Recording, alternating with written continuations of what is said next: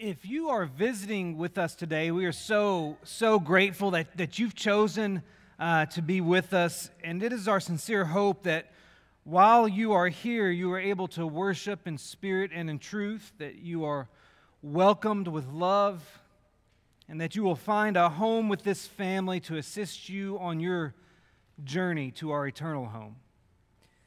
The focus of our congregation this year has been on that word, home. Because the Bible is filled with metaphors and imagery related to the concept of home. In some cases, that language is used in reference to our families, and in some cases, that language is used in reference to the church, and in some cases, that language is used in reference to heaven. And so our goal this year has been to emphasize the home in all three of those contexts. But in order for our families to be strong, in order for the church to be strong, in order for us each as individuals to make it to our home in heaven, we must make Jesus Christ our foundation. So we've been focused on Jesus this summer in our lessons on Sunday mornings, and we've been in this series entitled House Calls because to study the life of Jesus, we framed it in the context of houses that he was in. And this morning, we want to continue that with another lesson from a house. So we're going to be focused on Mark chapter 2, which we read just a moment ago, but if you will turn back to that passage or remain in that passage, that will be our focus today. In Mark chapter 2, we're told in that very first verse that Jesus returned to Capernaum after some days, and it was reported that he was at home. Now, think about that for a moment. The language of Mark seems to imply that Jesus was at his own residence. Jesus on this earth, at least for periods of time, had a home. Now, I don't think he purchased this home or was renting this home. I don't think this home was in his name. More than likely, he's set up shop at Peter's home. You see, Peter and his brother Andrew were residents of Capernaum, and if you go back to the previous chapter in Mark, to Mark chapter 1, we find Jesus in Peter's home. And so more than likely what we have here is a situation where Jesus has established his base of operations. He's chosen the city of Capernaum, which he relocated to after his temptation, or after his baptism, after his temptation, after his cousin John the Baptist was in prison. He relocated to Capernaum and he set up shop there. He was there so often that Matthew in his gospel, in the account of this same story, referred to Capernaum as Jesus' own city. So this was his home base. And while Jesus is at home, so to speak, many miracles occur. You can read through the Gospels how in Capernaum, before we even get to the story we're talking about today, Jesus exorcises a demon from a man at the local synagogue. He heals Peter's mother-in-law.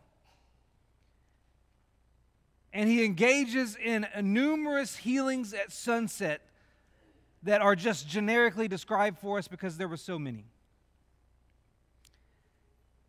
But here in Mark chapter 2, he's at this house that is so commonly associated with him, that everybody is there. The whole town apparently has come to this house. They've come to hear him teach. He's inside the residence and it's busting at the seams. It is so full of people that when these four men who bring their paralytic friend to see Jesus arrive on the scene, they can't even enter the door. They're stuck on the outside, but they believe if they can get their buddy to Jesus, Jesus can heal him. So they call a brilliant audible. Doesn't just hearing that phrase get you ready for football season? They call this magnificent audible. They climb to the roof, tear open a hole in the roof and lower their buddy down into the presence of Jesus. Now, to us, that seems kind of strange. That's kind of an awkward way to go about this process. That doesn't sound like a reasonable plan, but it's because of our modern architecture. You have to realize that in those days, houses were single-story buildings with flat roofs and outside staircases. The way they were constructed back then was to give you a place on the top of your house where you could go work if necessary, where you could even sleep at night during those hot days when you could at least get the breeze on the roof of your house. You often had a space for your guests to stay up on the top of your house. So this was normal for them. It was normal to have a staircase leading to your roof, and your roof would have been sturdy. It would not have been flimsy construction because of all the activities you might have done up there. So this is completely in the realm of practicality for these guys. And what they've done is they've chosen an extraordinary measure to make sure their friend got to Jesus. Now let's read the remainder of the account beginning in verse 5. According to Mark chapter 2, verse 5 through 12, here's how this house call concluded. When Jesus saw their faith, he said to the paralytic, "Son, your sins are forgiven." Now some of the scribes were sitting there questioning in their hearts, "Why does this man speak like that? He is blaspheming. Who can forgive sins but God alone?" And immediately Jesus, perceiving in his spirit that they thus questioned within themselves, said to them, "Why do you question these things in your hearts? Which is easier to say to the paralytic, 'Your sins are forgiven,' or to say, 'Rise, take up your bed and walk'? But that you may know that the Son of Man has authority on earth to forgive sins," he said to the paralytic, "I say to you, rise, pick up your bed and go home." And he rose and immediately picked up his bed and went out before them all, so that they were all amazed and glorified God, saying, "We never saw anything like this." What's the most important thing we can take from this story today? What is the big takeaway from this unique house call during the life of Jesus? In my opinion, the most important thing we can learn from this house call is not that Jesus had the power to heal something as horrible as paralysis. Because this is not the first nor the last paralytic that gets healed by Jesus. I also don't think the most important thing we can learn is that Jesus had the authority to forgive sins. Now, that's a big part of this story. That's an integral part of this story.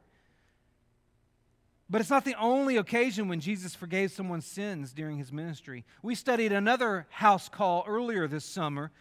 It was the house of Simon the Pharisee, and a sinful woman came into that house and washed Jesus' feet. And Jesus looked at her and said, "Your sins are forgiven."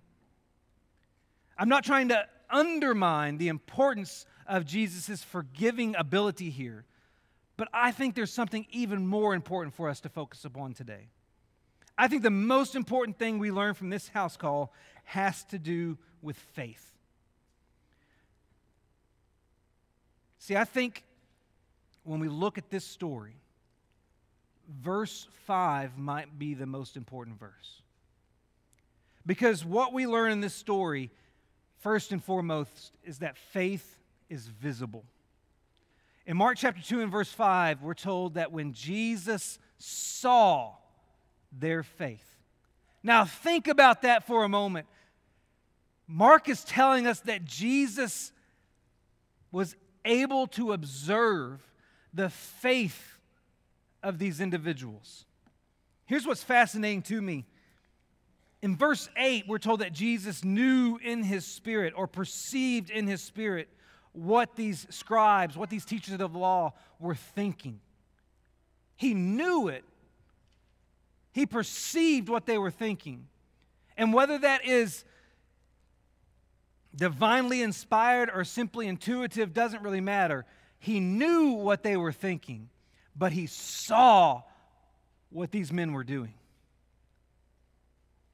Jesus saw the faith of this paralytic, and he saw the faith of that guy's friends because it evidenced itself through intentional, persistent, and even extraordinary action. As one commentator pointed out, faith in this account is linked with acting rather than with knowing or feeling. We know nothing about the beliefs of the four friends of the paralytic except that they take action. Faith is first and foremost not knowledge about Jesus, but active trust that Jesus is sufficient for one's deepest and most heartfelt needs. You see, oftentimes when we talk about faith, we kind of limit its definition. And we do this because we have a definition for faith in Scripture. If you jump over to Hebrews chapter 11 and verse 1, the author of Hebrews defines faith as the assurance of things hoped for and the evidence of what?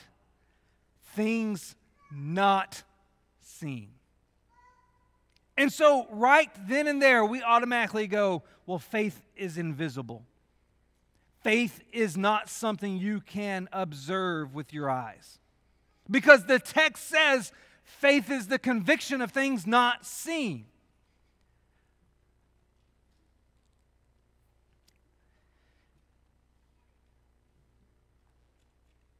The author of Hebrews, you have to realize, is focused on faith from the perspective of the believer.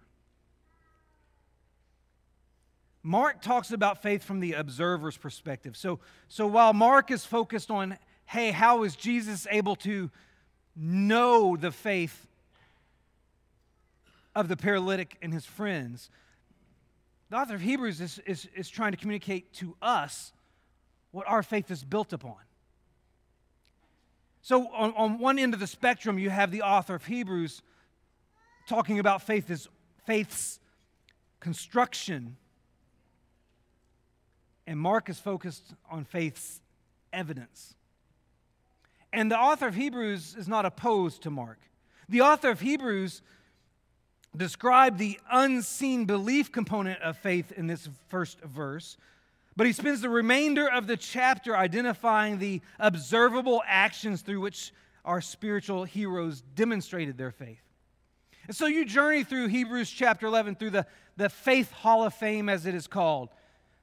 And all these individuals are held up as heroes of faith. But what did their faith, or what was their faith comprised of? You go to verse 4 and you read that Abel offered. You go to verse 7, Noah constructed. Verse 8, Abraham obeyed. Verse 17, Abraham offered. Verse 20, Isaac blessed. Verse 21, Jacob worshiped. Verse 22, Joseph spoke. Verse 25, Moses chose. You see, you journey through the Faith Hall of Fame, and every hero's faith was evidenced through action. Every hero did something as an act of faith.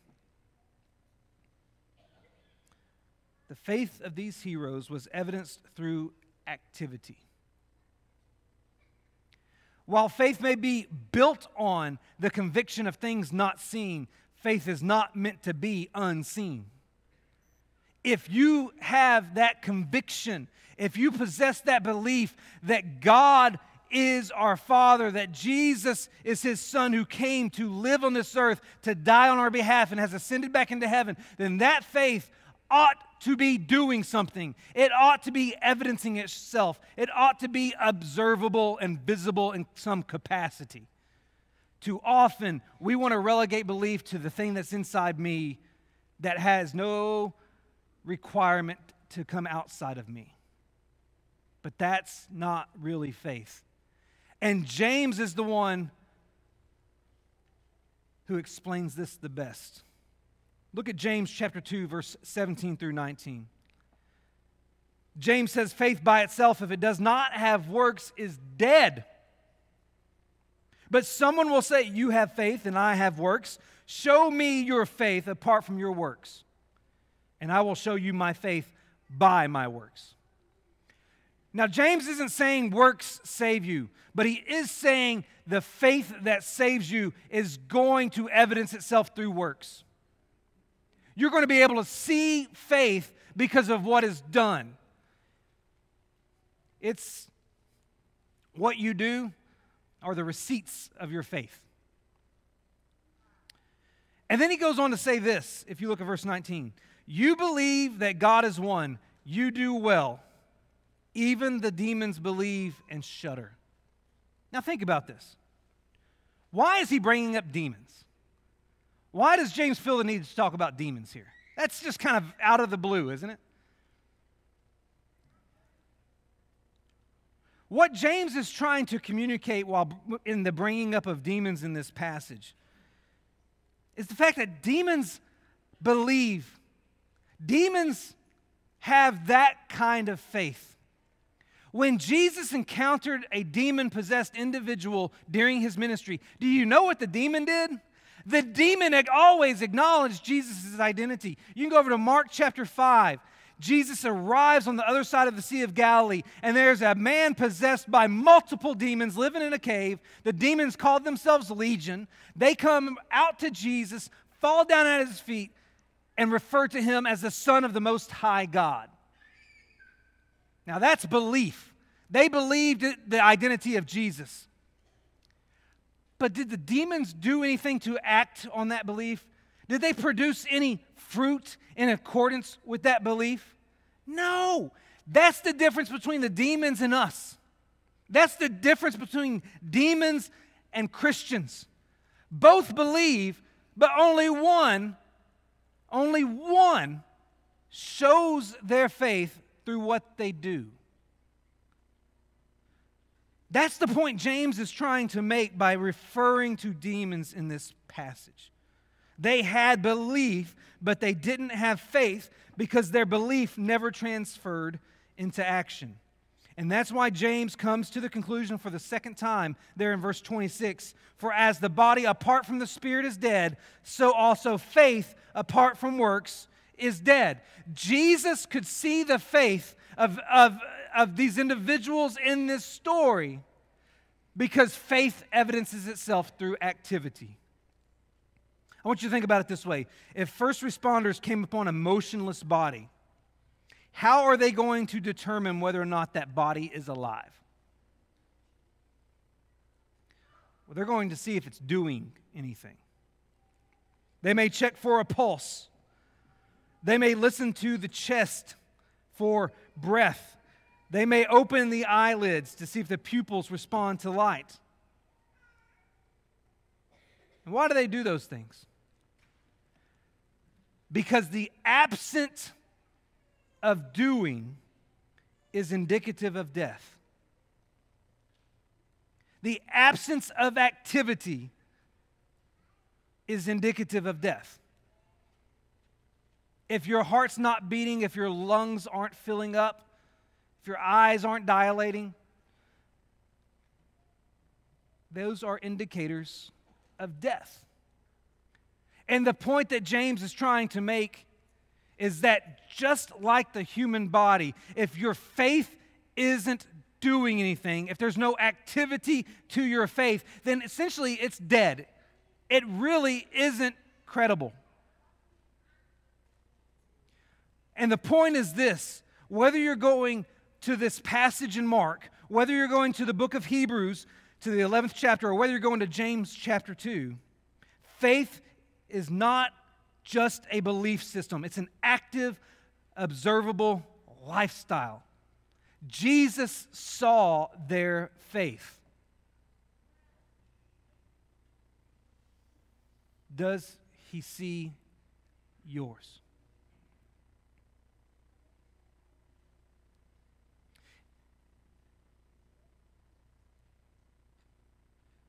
Does Jesus Christ look at you and see the evidence of faith?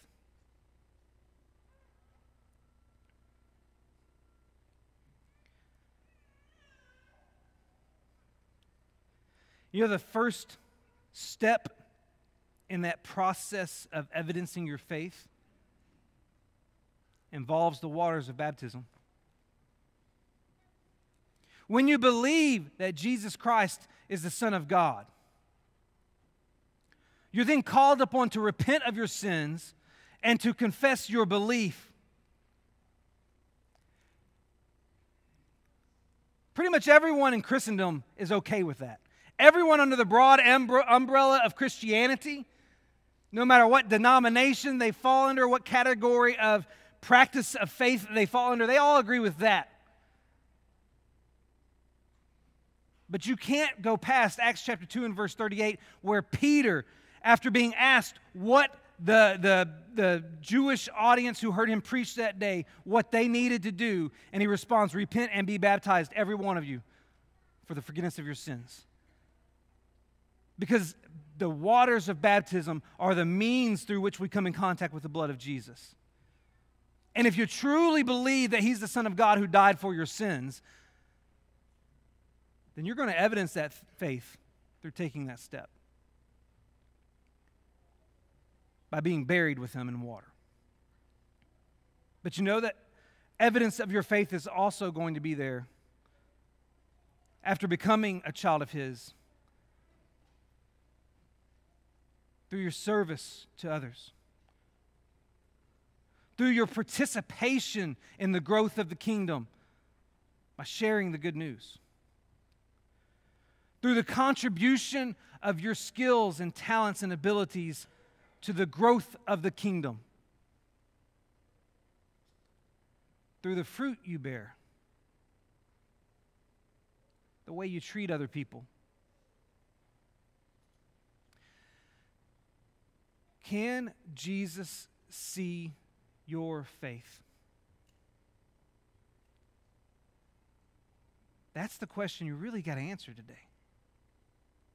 But I think there's something else we need to notice in this story while you ponder the seriousness of that question. There's one other thing you need to notice. You need to notice not only is faith visible, but it is also communal. Because in Mark chapter 2 and verse 5, Jesus saw their faith. I find that so fascinating because He's not just referring to the paralytic. He's referring also to the guys that brought the paralyzed man to Him. The plural pronoun there implies that more than one person's faith was seen.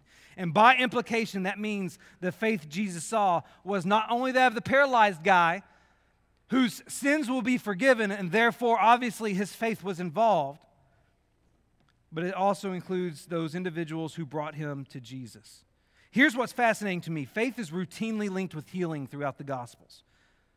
In Mark chapter 5, a woman with a 12-year-long hemorrhaging disorder believed that if she could just touch the edge of Jesus' clothes, then she would be healed.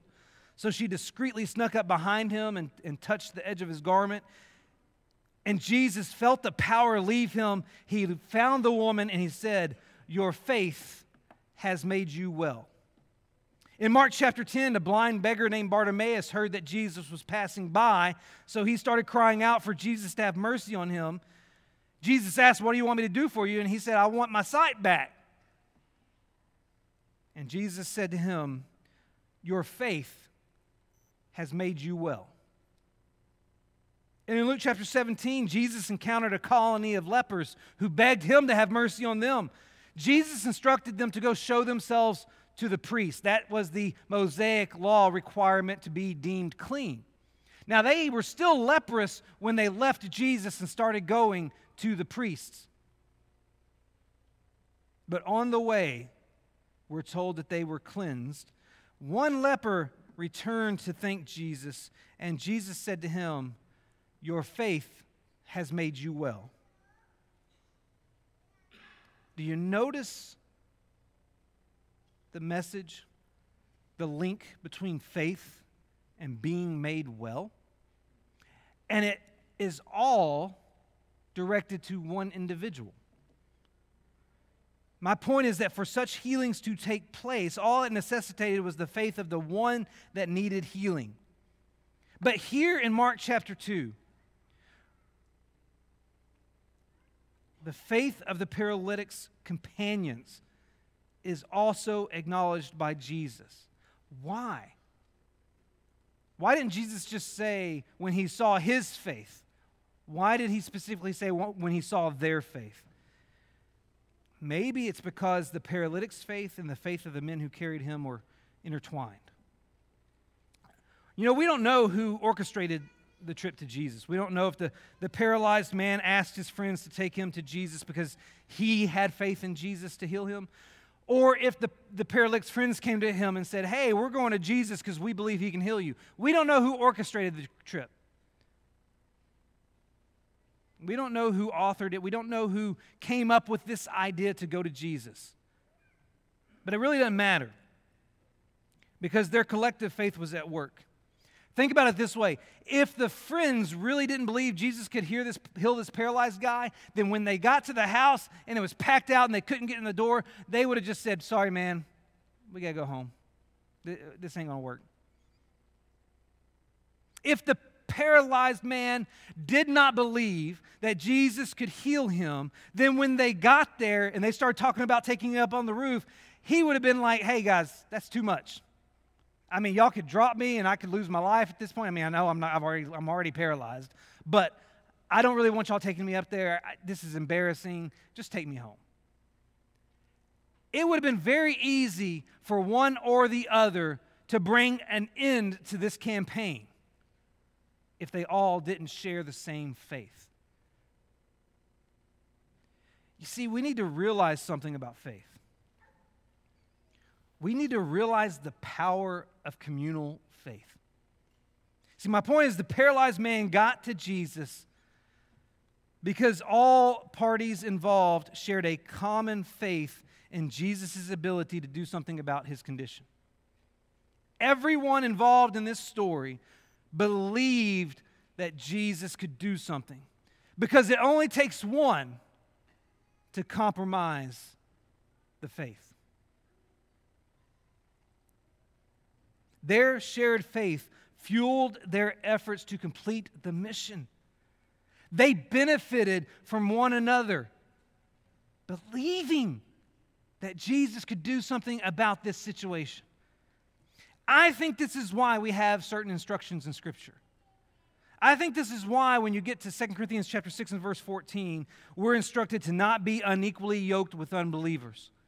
There is this expectation, this call, this encouragement, I should say, for us to pair up with people of like faith. Do you know why? Because when you get around people who don't share the same faith, they will easily bring you down. That's why I'm amazed by Thomas the apostle. The one guy who wasn't there when Jesus first appeared to the apostles. The one guy that wasn't there for the first resurrection appearance. And he doesn't believe them when they start telling him. That would have been an easy opportunity for him to say, guys, this is too much. I'm out. See ya. But he sticks with them. He stays around people who believed even when he didn't believe. And 1 week later, guess what? Every doubt he ever had was remedied. But that wouldn't have happened if he left the believers. Paul appeals to light and dark in this very passage about being yoked with unbelievers. You know, when you put light in darkness, it still works. It still shines its light, but it's not very effective. If we turned out all the lights in this room and set a candle up here on the podium, everyone would be able to see the candle, but it's not going to do a whole lot for you in your seat. But when all the lights are on, even if one bulb goes out, the light of all the other bulbs carries it through. Communal faith has the power to keep us up when we're down.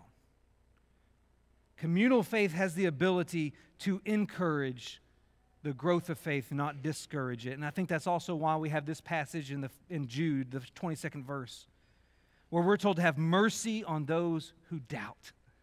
Our communal faith is supposed to be helping one another along, to build one another up, to keep us going to Jesus even when we're at our weakest, even when we're ready to turn away. Our communal faith is meant to help each other get there. And that's what happens this day at this house in Capernaum. Their communal faith kept going even when the obstacles presented themselves. Even when they get to that house and it's packed out and there's no way to get in, their communal faith says, let's keep going. Let's figure something out. Let's come up with plan B. And the end result that day was a guy walked out of that house. He couldn't walk into the house. He didn't have to exit through the roof. He got up and walked out the door. Because their faith built one another up. It is much easier to have faith and act on faith when you are surrounded by other people of faith. And it's much easier to lose your faith when you're surrounded by people who don't have faith. So when we look at this house call, realize this: it teaches us about faith. It teaches us that faith is visible, and it teaches us that faith is communal. But before we go, I want to call your attention to one last verse. It's 2 Corinthians chapter 13 and verse 5, where we're given the instructions to examine ourselves to see whether or not you are in the faith.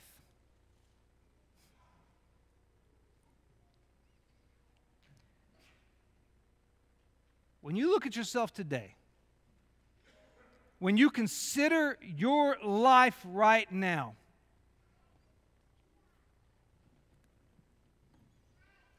could it be defined as faithful? Based on your actions, your activity, based on what you do, can Jesus see your faith, and would He identify it as faithful? I'm certain there are some here today who cannot claim to have faith yet. If you're on that journey and faith isn't something you can claim yet, we'd love to study with you. We'd love to share with you more about God's Word and help you come to understand who Jesus is and help you make the decision as to whether or not you believe He's truly the Son of God. And I'm sure there's some of us in here today who think their faith is good enough, who think the fact that they believe that Jesus is the Son of God is all that they had to ever do, and they've never taken any steps to evidence that faith. And I hope that as you read Mark chapter 2 and as you engage in this study, you realize your life should be evidencing faith all the time. And if your faith is not visible, maybe it's time to ask for help, both from God and from this community of faith. If your faith is not visible, we want to help you with that. And we want to encourage you to make it such. This morning, if you're here and your faith isn't what it ought to be, let this community help you. Turn it over to the Lord. Whatever your need is, we invite you to come to this front row while together we stand and